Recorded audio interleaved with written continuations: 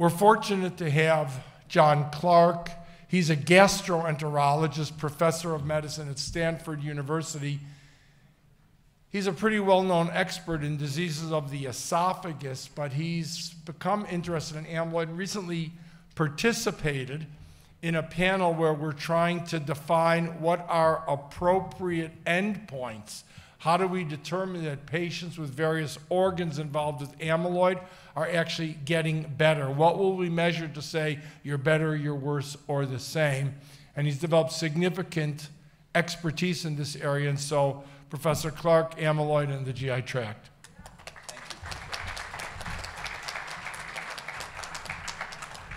Well, thank you very much.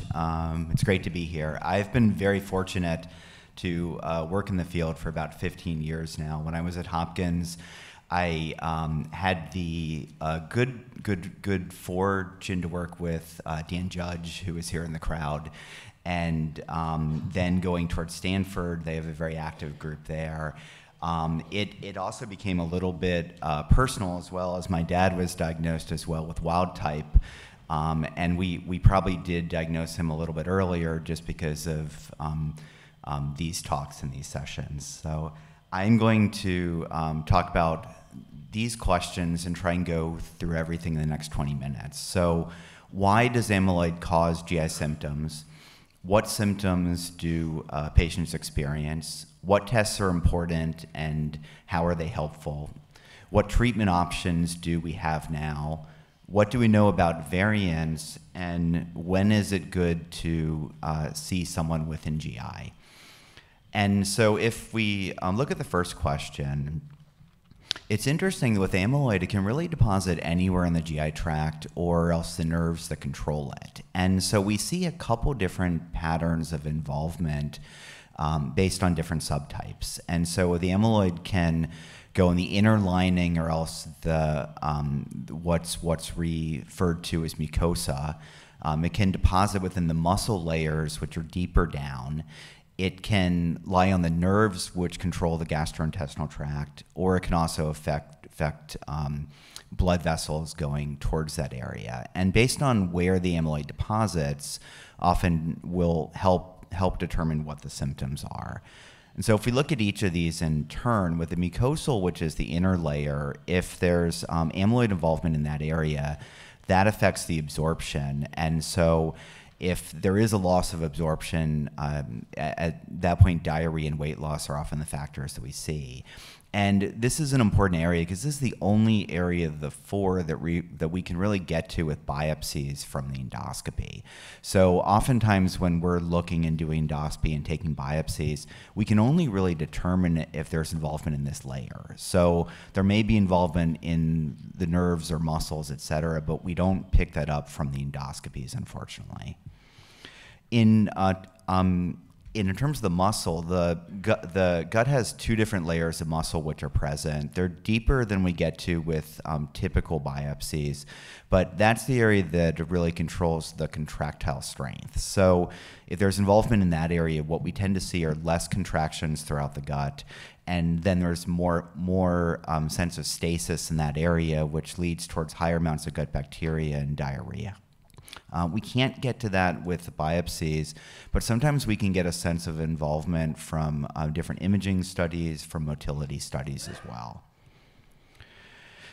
In terms of the nerve involvement, it's interesting. We think of neuropathy as more what's been talked about beforehand, but the gut actually has about 500 million nerves which are associated with it. And there's thought to be about as many nerves present within the gut as in the spinal cord. So not surprisingly, if amyloid deposits within the nerves, we can see dysmotility and diarrhea with that specifically. Now, we don't have a great way of biopsying the GI nerves specifically, but we can get information based upon a motility testing. And then finally, with the vascular involvement, if there is any involvement within the blood vessels, then typically in that scenario, we'll see bleeding and ulcers. And that's thought to be a little bit less common than some of the other pathways that I've talked about. Now, we also can see deposition outside of the linear gut, looking at the liver, the pancreas, et cetera. It's not uncommon to see liver involvement. Most times the clinical manifestations of that are usually mild, but it can be a marker of distribution that can be seen. Now let's talk about symptoms. And the symptoms can really link to the area involvement, the pattern of involvement, and they're often non-specific. And so if there's esophageal involvement, we'll see a reflux and swallowing issues, most often, occasionally food impaction. The stomach, more abdominal pain plus distension. Small bowel is often diarrhea, weight loss. And then a colon, we can see both diarrhea and constipation. But the big caveat with this is that it's important to remember that most of these symptoms are nonspecific. And so there's often not a symptom that you can look at and say, this is definitely from the amyloid. And most of these symptoms that I talk about are pretty common within the population. And so reflux is seen about 20% of US adults at least once a week, 50% at least once a year. Swallowing issues are seen about 4% of American adults. Discomfort or early satiety can be seen in as many as 30%, constipation about 15%, and typically diarrhea about 6%. So it's hard to know a lot of times when these symptoms are present, is this related to amyloid or not? Second thing is that just because someone has amyloid doesn't mean they can't have something else as well. And so it's important to make sure that we're not just saying this is amyloid and not looking for cancers and celiac disease and other things along those lines. And then the third point of note is that the most common adverse effects with most medications which are used tend to be GI symptoms. And so it's often very hard to separate what's a symptom from amyloid and what's a result of the medications. And that can be very challenging to sort out. To make it more confusing, about 80% of people that take 5 or more meds will have at least one adverse effect from one of those 5 that may not be seen. And so again, it's very tough to separate, is this a GI result of amyloid, or is this a result of life in general, age, and other medications? Now, let's talk about the tests that we have and how they're helpful. And we'll typically do endoscopy and colonoscopy to look and see if there's any involvement within the mucosa. This allows us to look directly, take biopsies. There are stains that we can do and look at amyloid specifically with that. If we do see any sign of narrowing or stiffening, we can stretch in that area. If there's bleeding, we can treat that. The findings are often non-specific, but this is helpful for looking to see if there is involvement within that first layer that's there. Oftentimes, we'll look at just the rectum because it's the easiest to get to.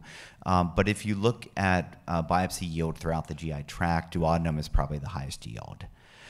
Now, there are a number of other tests which are out there, and this was me getting manometry and reflux testing back in 2006. And so we have a number of imaging tests, motility studies, breath tests that will essentially look at the contractions throughout the gut. We'll look at the stiffness of the gut, and then the breath test can look at small intestinal bacteria. The challenge with all of these is that they are all non-specific, so there's not really a pattern that you'll see where you can say, yes, this is amyloid, but it may give information that you could use to help guide what to do as next steps in terms of therapy. What about treatment? And treatment should really be tailored towards symptoms and GI involvement. But because of how common these symptoms are just in the population in general, it's really very fair to start with treatment first before doing a lot of these testing. And when we look at the treatments that are available, it's important to say that diet and lifestyle is often the first step before doing medications. The treatment really varies based on the area. And so with the esophagus, we'll often look at dietary change. If a reflux is a big factor, antacids, histamine receptor blockers, and proton pump tend to be the mainstay of therapy. In carefully selected patients, there are procedures as well that we can do to try and tighten the sphincter valve that separates the esophagus and stomach, but we try to be very careful in selecting. In terms of swallowing issues, again, dietary approaches are often the first line attempt, but that's a situation where if there is any narrowing, dilation with a balloon or at times Botox can be of help in that scenario. In terms of the stomach, a lot of the times we're trying to change the diet to let the stomach have less distension and empty faster. And so a low particle diet, smaller meals, low fat. But if that's not successful, then we have a number of different meds which are out there. And so they fall into a couple different categories. We have prokinetics, which are medications that increase the motility of the gut. There's also medications that improve the expansion of the gut. And then we'll use some of the same meds that were talked about in the last session to try and decrease the sensitivity of the GI nerves. And oftentimes with a combo of those three or one of those three, we can tend to get symptoms better. And then there is some literature that if part of the symptoms may be secondary to stiffening of the lower stomach, that in that situation, Botox in the lower stomach may help.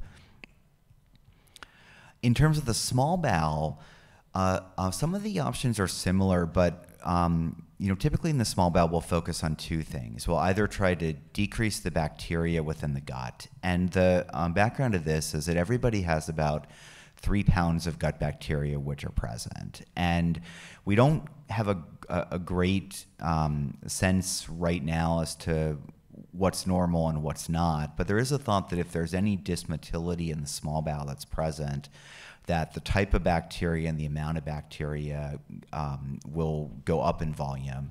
And if there's higher amounts of bacteria in the small bowel, that tends to decrease the absorption because the bacteria will process the food first, and typically the main symptom with that is diarrhea. And so oftentimes with small intestinal bacterial overgrowth, we'll use some of the same prokinetics to increase the contractions, but we'll also look at antibiotics as well with the idea of decreasing the bacteria and increasing the absorption. As well, if the main symptom is diarrhea and we think some of that is from decreased absorption with amyloid, then oftentimes just giving medications to slow down the motility can help significantly. And so that's a situation, though, that we'll look at things like Imodium, Lamodal, and this is one of the situations where I use tincture of opium in my own practice. This is essentially all of the what's thought to be the negative GI effects of opium distilled within a liquid without the sort of addictive component, euphoria, and things along those lines. But it's kind of like Imodium that's supercharged. And so if diarrhea is a big factor and you've tried everything else and it's not working, this is something that's out there.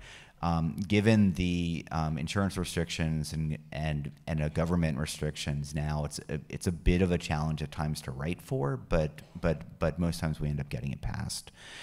In rare cases, we'll look at nutrition with the IV, but we really try and do everything that we can not to. And then finally, with the colon, if constipation is a big issue, we've got a number of medications which are out there. There's now 5 medications that are FDA approved specifically for constipation. There's also a new capsule that's actually a mechanical capsule that vibrates, which was recently approved as well. And the idea with that is that it just kind of shakes through and gets things going. And it's new enough that we're figuring out where it works, but it's got the appeal of at least, not interfering with the other medications which are out there. So what do we know about the variants? And it's interesting. If you look at studies that have looked at a mucosal deposition with amyloid in different populations, I've been very surprised by how low the involvement is reported to be. And so in these 3 studies specifically, where they've looked at the yield with biopsies, they've quoted prevalence of anywhere from 3 to 15%, which is much lower than I would think. Now, I think the caveats to that are that oftentimes they're looking at populations, and it's a subset of those who get endoscopies and biopsies. So it may be a little bit higher, but I think the take-home point is that oftentimes the GI involvement is neuropathic and not necessarily GI deposition within the baseline layers. But the take-home point is that it's not uncommon for people to have amyloid that's established, and for us to look with endoscopy and colonoscopy and not find it with biopsies. That doesn't mean, unfortunately, it's not there. In terms of looking at the variant specifically, the Theos site had done questionnaires and looked at symptoms with different variants. And what they reported was that with a lot of the familial variants, particularly the neuropathic ones, that the GI symptoms in that context are probably about 60% approximately. But interestingly, if you look at the cardiac variants specifically, without a lot of nerve involvement, in their series, the GI involvement for that and wild type was in the 15 to 20% range. And they actually went so far as to say that for that subset of amyloid, that they didn't feel the prevalence of GI conditions was higher than the general population. If you look at that same group and then follow them a long time, they did see, though, that the longer people have a diagnosis of amyloid and symptoms of amyloid, the more symptoms there were. And that kind of reinforces what we see clinically in that if you do have a diagnosis, that treatment earlier is probably a benefit. This looks through some of the different groups specifically in the mutations. The key thing is that the neuropathic variants seem to have much higher GI rates than the cardiac variants. And then what do we know about change with treatment? And this is still a little bit unclear. I think we're going to know a lot more about this in the next couple years, but at least looking at the Apollo trial, it does look like that when people are followed long term, that there may be a trend towards improvement in GI symptoms.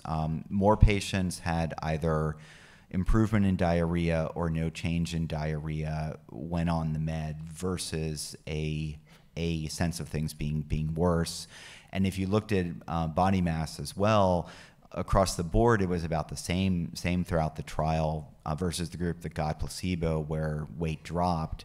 But about 42% of the people actually had a slight increase in body weight. So my sense, at least clinically, and it may be somewhat biased with optimism, but I feel like people that I'm seeing who are on therapy, who I'm seeing long term, I feel like I'm seeing a slow improvement in GI symptoms.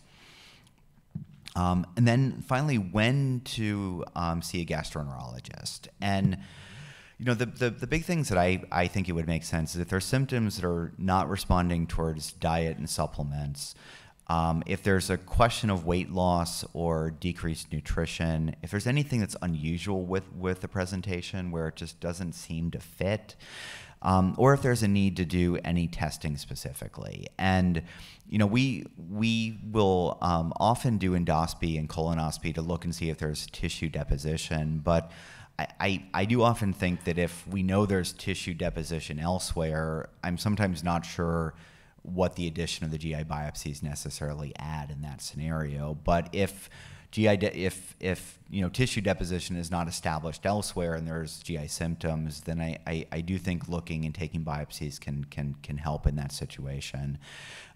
We don't want to just assume everything is amyloid, and so if there are tests which are necessary to make sure we're not missing celiac disease, inflammatory bowel, other things along those lines, or if there's complications that we can treat in that scenario. And so in conclusion, we can see GI symptoms with either direct deposition or nerve involvement. Only the very inner layer can be assessed with endoscopy and biopsies. So if the biopsies are negative, it doesn't exclude amyloid deposition elsewhere in the GI tract. We do see involvement commonly with neuropathic variants, less so with cardiac and wild type. We do have testing options, and we do have a number of therapies which are out. Most of the therapies we have are not specific with amyloid, but more based on symptom relief. But there is some optimism that these newer, more therapy-derived treatments which are coming out to treat amyloid will have a long-term benefit in terms of GI symptoms, and we should see in the next couple years with that. So thank you.